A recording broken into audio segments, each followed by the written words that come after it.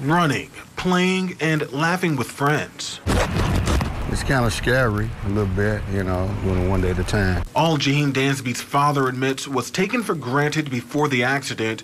We caught up with the 7-year-old as he returned to William Harrison Park. He's temporarily in a wheelchair. I know when we pulled up, he got wide-eyed, looking, back here again. But I don't know. I mean, it's just a park, for kids to play in. He's not expecting nothing like this to happen.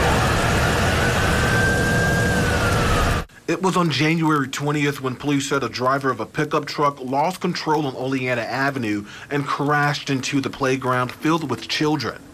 Swings. You getting the swings? Yeah. Leaving Jaheim hit and pinned under the truck. He was rushed to University Hospital along with 2 of his friends. All 3 were initially listed in critical condition.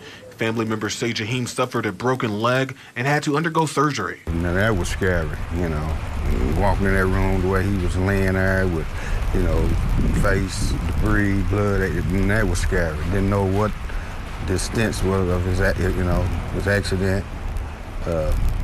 Yeah, I don't know. Yeah, that day was, I don't really want to go through that again. Now on the road to recovery, Charles Dansby says he wants justice for his son. And while police continue to investigate the crash, just waking up, just looking and seeing his face every day. Dansby is grateful it wasn't worse. He's still here with us, I don't know. Can't put words to it, I love my kids to death.